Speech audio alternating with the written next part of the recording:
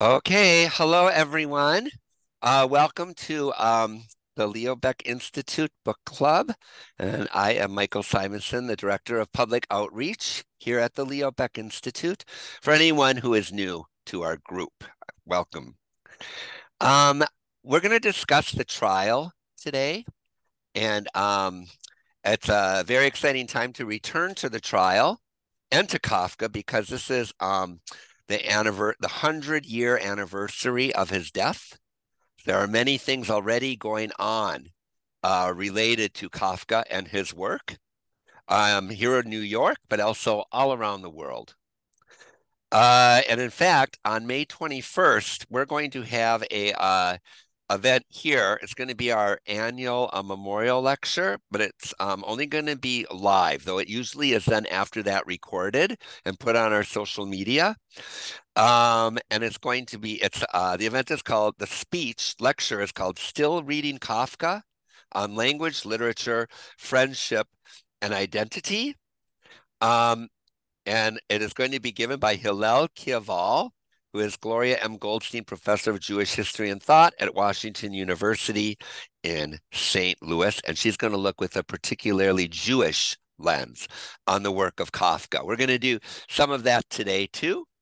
Now, I wanted to first introduce our guest. I'm excited to have her today, Vivian Liska. She is a professor of German literature and director of the Institute of Jewish Studies at the University of Antwerp in Belgium. She is also a distinguished visiting professor in the Faculty of the Humanities at the Hebrew University of Jerusalem. She has been visiting professor at numerous universities, most recently at Yale in the fall of 2022, and she's published extensively on literary theory, German modernism, and German Jewish authors and thinkers. She is the editor of the book series Perspectives on Jewish Texts and Contexts, published out of Berlin, and co-editor of the Yearbook of the Society of European Jewish Literature and of Arcadia International Journal of Literary Studies. I'll just say some of her works, which are many, so I'm not going to read them. It'd be impossible to read them all. Contemporary Jewish Writing in Europe, a Guide, 2007. Theodor Herzl, Between Europe and Zion, 2007. What Does the Veil Know? 2009. Kafka and Universalism, 2016. Sartre, Jews, and the Other, 2020. That is only some of what she's written. So I am going to start now in our usual way. We're going to turn it over to Professor Liska. She is going to present on the trial. Her presentation will run maybe a little longer than it usually does for us, about half an hour. But I think everyone will find it very interesting and well worth it. So welcome, everyone, and welcome, Professor Liska. And you can take it away. Thank you so much, Michael. Thank you for inviting me to speak here, to speak about Kafka's The Trial, and thank you for this introduction. So I am delighted indeed to be invited to speak about such a monumental work of the 20th century. Franz Kafka's The Trial is indeed one of the most famous and emblematic literary works of the 20th century. The novel, which is widely associated with an atmosphere of inescapable oppression, is considered as the most powerful literary embodiment of the individual's experience of alienation and disorientation in the early 20th century. At its core, The Trial is a haunting confrontation of modern man with powers that are both realistic and uncanny, both omnipresent and inaccessible. Interpretations of the nature of these powers cover the entire spectrum of human experience. They range from the historical to the political, sociological, psychological, and metaphysical realm, both in the philosophical and the religious sense. How come that an obscure and fragmentary novel by a young Jewish author from Prague, who was barely known in his lifetime and who left behind a rather slim oeuvre, has gained this status? Reading Kafka, like other modernist writers such as Samuel Beckett or James Joyce, can be a bewildering, maybe even disturbing experience. Impossible events occur with an air of inevitability and even self-evidence. The protagonist of one of Kafka's stories wakes up as an insect without understanding why and how.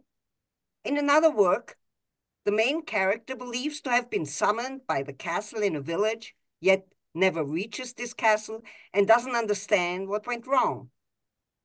In the trial, the bank employee Josef K is arrested one morning in his bedroom and doesn't ever find out the reason for this arrest, nor does he come to understand the nature of the court that issued this arrest.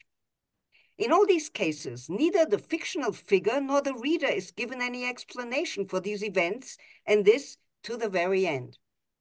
Why does Kafka disorient us in this way? A common explanation pertaining to modern art in general is that as of the early 20th century, art no longer presents itself to a passive audience or readership, but invites these to participate in making sense of the work in front of them.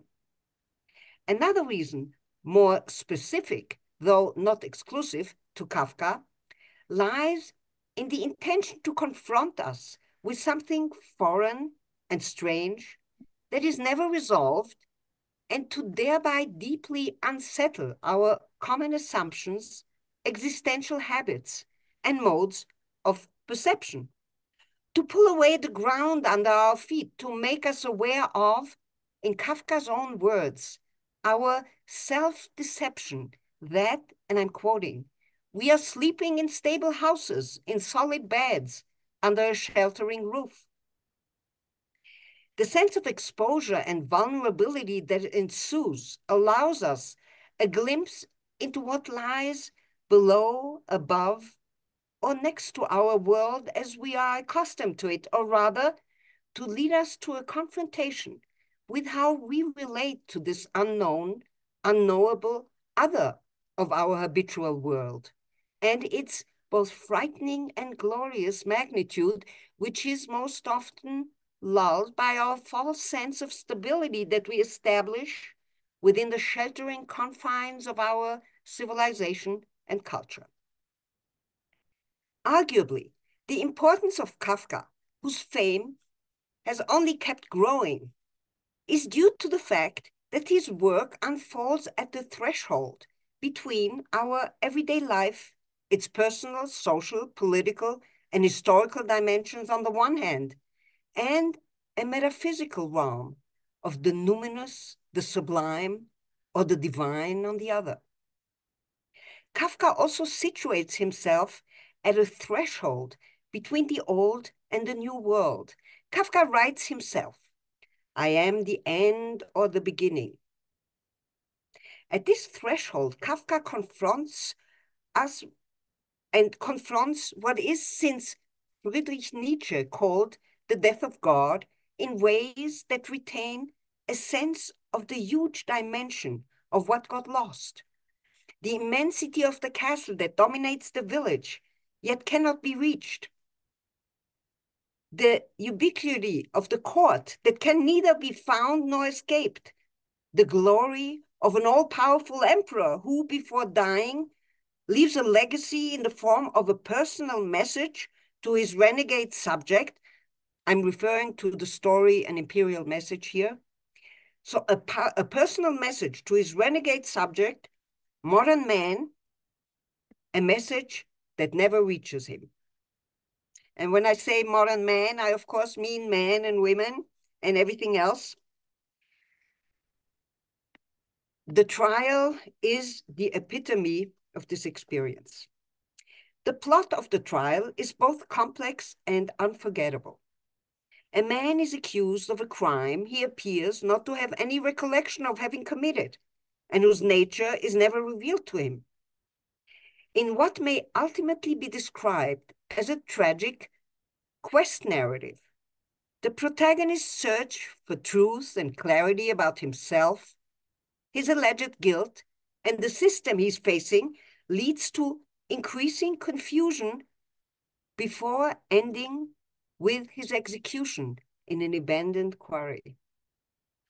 For all its fundamental strangeness, the novel seems to address defining concerns of modern times, a sense of radical estrangement, the powerlessness of the individual in a bureaucratically controlled society, perhaps the rise of totalitarianism, as well as, and to some extent, in tension with these more tangible aspects, the frightening meaninglessness of a world apparently abandoned by God.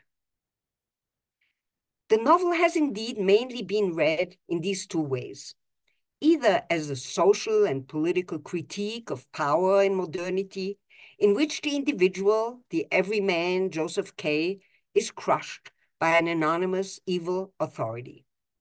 But if this were all, the novel would be nothing more than an Orwellian dark horror story, or, as has often been claimed, a prophetic vision of the Third Reich that arrests innocent people without explanation and executes them in cold blood.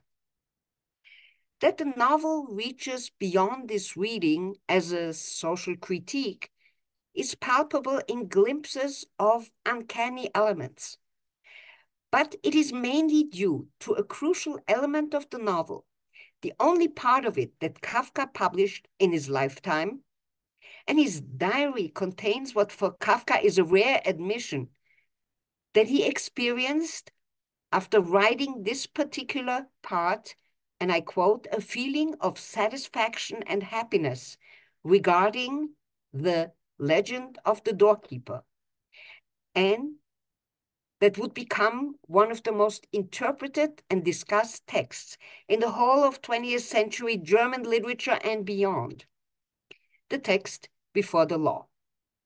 And this is what I will concentrate on in the rest of my presentation.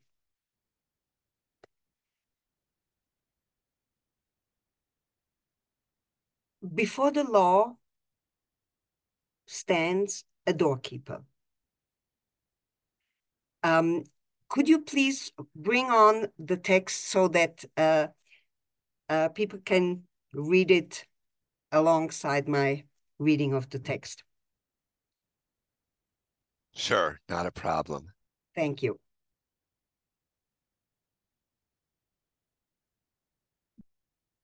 Before the law stands a doorkeeper. A man from the country comes to this doorkeeper and asks for admission to the law. But the doorkeeper says that he cannot grant him admission now. The man reflects and then asks if he will therefore be permitted to enter. Vivian, just 1 second. Yes. I think we only have the PowerPoint. We don't have the other text. You can go down the PowerPoint. All and the then way down? Find it. Okay. Almost. Just go down, you'll find it. Down, down, down. Okay. If you Hold don't, on, I'll I tell can you put when it on it's. the screen. Why don't you just continue where you are and we'll catch up to you? No, I can wait a minute. Yeah, maybe. okay. We'll just wait a second then. Otherwise, I can put it on sharing the screen. It's not at the end of the PowerPoint. It's not at the end of the PowerPoint, I'm afraid. Not all the way. So let me share it. Okay. Sorry about that. No problem. You just have to wait a minute. Yeah, we can do that.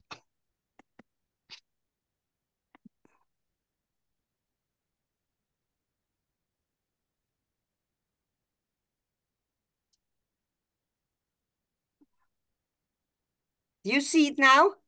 Yes, we see it now. Okay.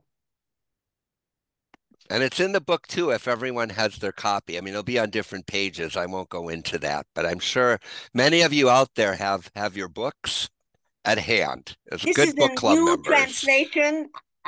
It just has small differences from another one. So Sure. Okay, go ahead. Before the law stands a doorkeeper.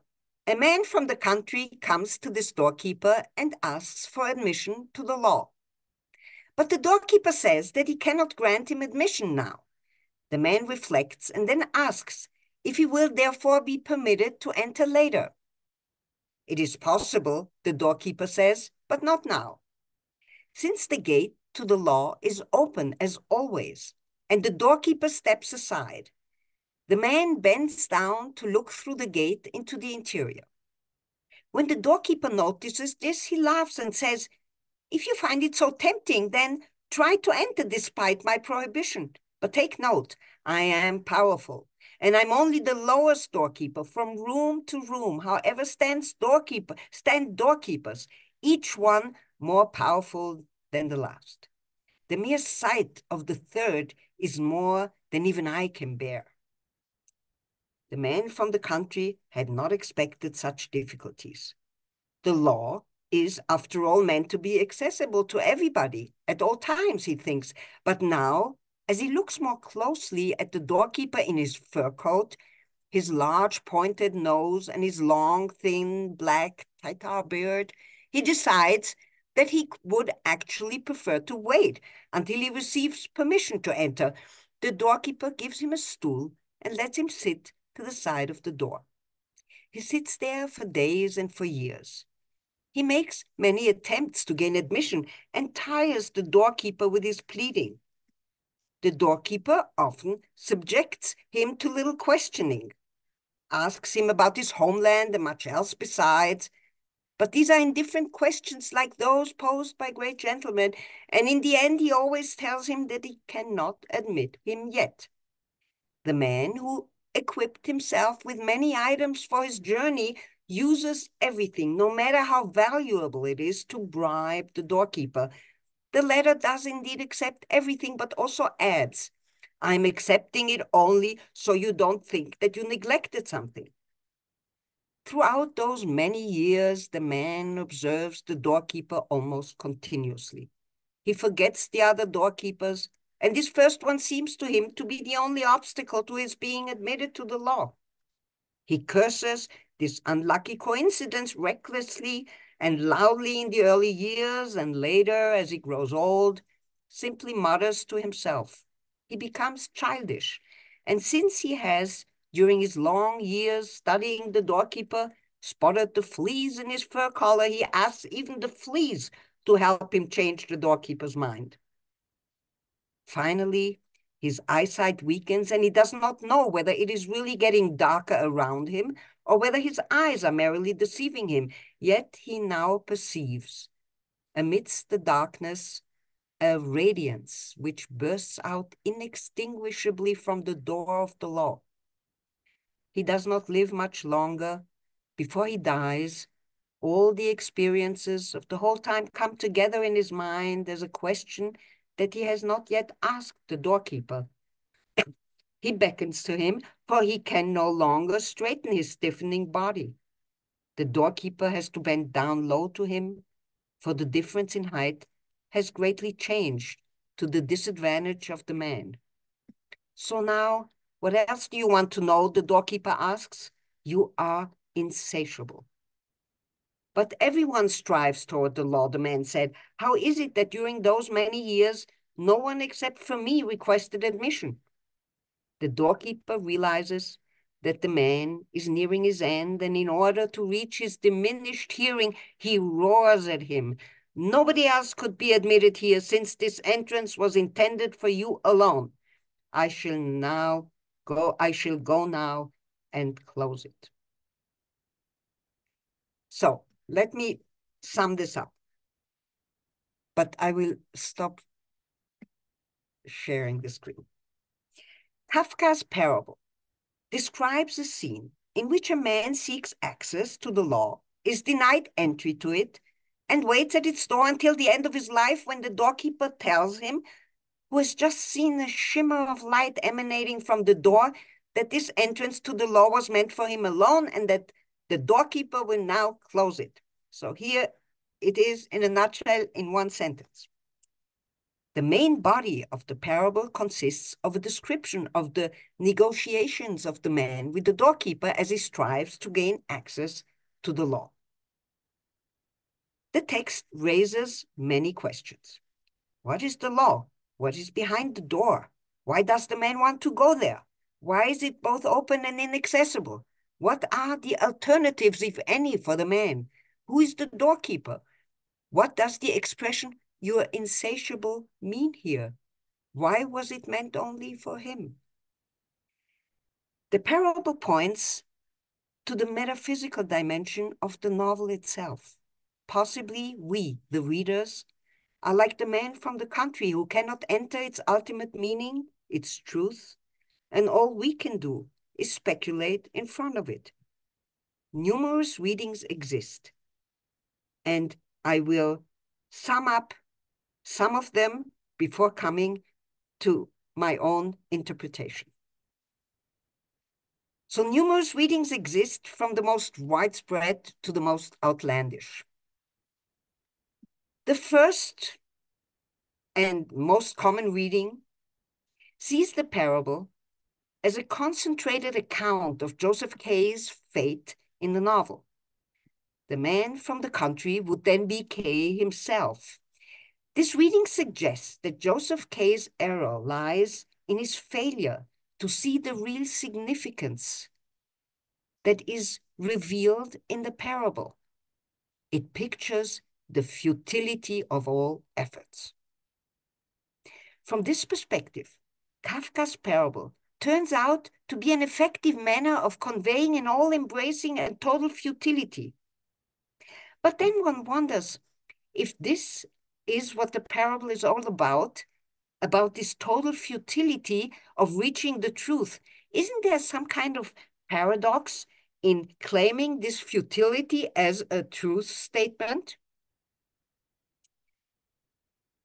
Well, in any case, if this is what the parable is about, it comes too late for the man from the country and for Josef K, whose whole search is in vain anyway.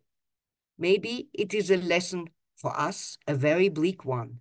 Don't even try to reach the law, the meaning of it all, or the truth. Or, as some students have suggested in the past when I taught this, why is he sitting there altogether? Why doesn't he just walk away and get a life? Not so for another, somewhat rarer kind of reading, though this one too sees the parable as a lesson. From this other perspective, the parable teaches something else entirely. The man should never have abandoned the idea that the law is accessible to everyone at all times. He should have rebelled against the doorkeeper. In a word, he should have entered in defiance of all the discouragements. It is those entitled to admittance, only those entitled to admittance establish their right by proceeding through the door despite the doorkeeper's warning. The figure of the doorkeeper, according to this interpretation, appears as a symbol of all those powers which barred man to a life of independence and personal responsibility. And it was the man's cowardice and fear that endowed the doorkeeper with the power to deny him access. He didn't try, and this is his failure. The lesson intended for the reader: be brave and go in. So we had already three possibilities. The one, it is futile, and there's no other possibility. The other is to go in. And then there was the one of my students, to just walk away. And here's another one, a rare one and recent one, developed by the Italian philosopher Giorgio Agamben. It is what I call a Christian anarchist reading. In this reading, the parable is the epitome of a paralyzed situation, of a kind of ban in which the man from the country, but also Josef K, is held by the powers. These powers are set up in the image of a kind of sovereign, whether a political or a divine sovereign. And Paulus, the Apostle Paulus, who suspends or undoes the law because it turns us all into sinners, becomes the model of undoing the law. And the interpretation here is that the key moment of the whole parable is not this failure of the man who enters to enter the law, but the key moment is that finally he somehow gets the doorkeeper to slam the door shut. And the law, which is in this interpretation seen as absolutely oppressive, the moment of this door getting shut becomes a moment of redemption and a moment of salvation for humanity. I now come to my own reading of the parable. In my reading, before the law is not a microcosm of the trial, nor is it a lesson, but it is a hidden counter parable to the novel, a possibility to view life differently. Now, there are obviously similarities between the novel and the parable. The protagonist doesn't have access to the truth or the law. Both die at the end, but in the novel, the protagonist is executed. In the parable, the man from the country dies of a natural death after a long life and after having seen a shimmer of light. The major difference is that in the novel, it is all a question of failure, or rather guilt, a guilt that is not resolved. Is Josef K guilty or not? What is his guilt? Why isn't he aware of it? Are all humans guilty? Is death the punishment of some kind of original sin? Or is it just the law dictating a dismal human condition? But in the parable, there is arguably no question of guilt, and not even necessarily the depiction of a failure. The door or the gate and the doorkeeper are the threshold to another world. Before the law is indeed a threshold story between this world and the numinous, the truth, the absolute, the divine. The man from the country wants to have access to the truth, the other side of the worldly, the otherworldly, the numinous. And the priest speaks from the threshold to that other side. And what he is saying can be interpreted as a kind of wisdom about life. We all want to figure out what is behind it all, spending a life at that threshold with a sense that there is something huge behind there that we don't have access to, can take the shape of the life of the man from the country, his negotiations of the man with the doorkeeper, the begging, the bribing, the questioning. So maybe his is not even a failed life, but a life in expectation, in hope and despair, in the proximity of truth with, at the end, a glimpse of light. Maybe this is just life from a metaphysical perspective. It is individual and different for each one. In this case, the parable tells Josef K that he got wrongly entangled in a discourse on guilt and punishment, of feeling persecuted and reclaiming justice. Maybe, as in the book of Job, the man from the country is wrangling with God, who then replies from the whirlwind, but without giving Job the final answer about the last things. Nevertheless, Job's laments are not futile. They are his address to God, his poetry, the poetry of human life, when lived close to, yet not from within, these ultimate things. Walter Benjamin compares Kafka's stories to the Talmud, and I'm quoting, "We may remind ourselves here," and he means with Kafka, "of the form of the Haggadah, the name Jews have given to the rabbinical stories and anecdotes that serve to explicate and confirm the teaching, the halakha." And Benjamin continues, "Kafka's writings do not modestly lie at the feet of the doctrine, as the Haggadah lies at the feet of the halakha. Though apparently reduced to submission, they unexpectedly raise a mighty paw against it." So Benjamin says, in many ways, Kafka's stories resemble the Haggadah in the Talmud, so this narrative dimension of the Talmud, But Benjamin says that there is this big difference, that in Kafka's case, they raise a mighty paw against the halacha, against the law. Now, Benjamin is somewhat wrong about the way the Agadah in the Talmud functions, because even there, these narrative elements can have very different meanings and very different ways of interacting with the legal aspect in the Talmud. They can either support the law or they can expand the reach of the law, but there is also one way in which they can subvert or push against the law or question it. And I believe that what Walter Benjamin has in mind here in terms of this mighty paw in Kafka is already present often in the Talmud itself. So now let's, to end, read the parable from this point of view.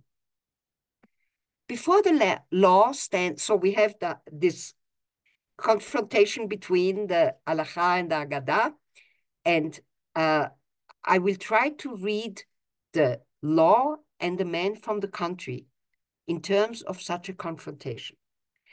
Before the law stands a doorkeeper. To this doorkeeper comes a man. These first words of the parable evoke an archetypal narrative situation. In the juxtaposition of the verb stands with the verb comes, something static and stable is confronted with the onset of an event, a potential encounter, something comes. This narrative situation occurs in the context of the law, which is generally regarded as in conflict with narrative. The law, a general, codified, and impersonal entity, clashes with the singularity, temporality, the concreteness, and situatedness of a particular individual's lived life, which inevitably involves a narrative. What is it then that happens when this man comes to the law? The law designates this immutable entity in contrast to the man who has an origin, a history, and a destiny. The man, we are told, comes from the country, from a concrete place associated with simple life to a place endowed with an ominous aura. We get to know that the man left his homeland and set out on a journey, that he has a purpose, access to the law, and arrives at its gate where he waits, searches, reflects, discusses, and negotiates, desires and curses before growing old and dying, presumably without having attained his goal. But is this really so? That the man from the country is, as many before me have noticed, a translation of the Hebrew word Am Haaretz, literally a man from the land, so a man from the country, but also the designation of one who is ignorant of the law, underlines his creaturely nature. Beyond suggesting that the Am Haaretz is outside the law because of his ignorance, he is also implicitly put in opposition to a Talmid Chacham, a student or scholar of the law. However, it remains to be seen whether the Am Haaretz, the one ignorant of the law, the man from the country, were he to turn into a true student of the law, would have fulfilled his wish to enter through its door. The doorkeeper, both mediator and obstacle to the encounter, is described as the lowest representative of the law. He may also be a kind of legal or rabbinic authority who marks the threshold, the separation, but also the link between the law that is said to be immutably there and the man who has a story, a minimal one, but nevertheless a story. Maybe it takes an Am Haaretz, a man ignorant of the law, to want to actually access the law, one who doesn't know at first that it is not to be entered, that negotiating with its representatives, the rabbinic authorities, is, in the Talmudic tradition, the very encounter with the law itself. were he to be a Talmid Chacham, a scholar of the law, he would know the Talmudic saying, Tzedek, tzedek tirdof, justice, strive for it. Justice is to be striven for, but it is implied in this saying that it cannot be fully attained and fulfilled. Now, in the Christian tradition, Christ took care of this. He fulfilled the law once and for all. The man from the country and we, its readers, get to see that the door to the law is open, but that it is not about entering, about fulfilling it. But probably it takes an Am Haaretz, like the man from the country, to want to approach the law, to bring the human, creaturely, narrative, maybe literary element of the Haggadah to the Halacha in order to point at its limits, not by suspending or abrogating it, but by marking the necessary interaction between law and narrative, which is itself the notion of justice upheld in the Talmud. Kafka himself brings the Haggadah of his stories to the Halacha, the experiential human dimension to the law. It is only in their togetherness that the law can be meant for this single man alone. When the man from the country, the singular existence dies, the door to the law also closes. Benjamin's mighty paw points at three things. Why is it a paw? It's the creaturely dimension. Second, there is a kind of warning against overpowering the human creature so that law may overpower the human creature. And three, it is a gesture of a limitation. It is said in Midrash Bereshit Rabbah, if it is a world you want, then strict justice is impossible. And if it is strict justice you want, then a world is impossible. The absolute claim to justice expected from the law thus has to be limited by the man from the country, by his narrative, maybe by literature, because these provide the necessary human dimension that makes the law capable of reckoning with lived life. And to end, one of the rare diary entries by Franz Kafka that mentions the Talmud goes as follows. When a scholar sets out to look for a bride, he should take with him an amoretz, the Yiddish expression for Am Haaretz in its German form, because, Kafka's quote continues, too engulfed in his studying, the scholar would not see what is necessary. As with the Haggadah joined with the Halacha, the man from the country is the necessary companion of the Talmid Chacham. He is the necessary dialogue partner of the doorkeeper of the law. Only together and in dialogue do they reveal das Notwendige, that which is necessary for life and which Josef K. did not find. Thank you. Thank you, Vivian. That was really, really excellent and very, very interesting. And